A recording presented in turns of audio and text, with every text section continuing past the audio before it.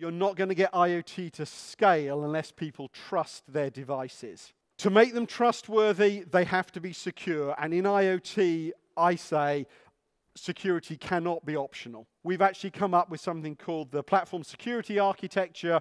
We call it PSA. It's a question of having specifications for how the firmware has to be written and some hardware requirements that you have to build. We've built some hardware products that you can license to achieve that. We've written an open-sourced Cortex-M firmware to enable you to do that.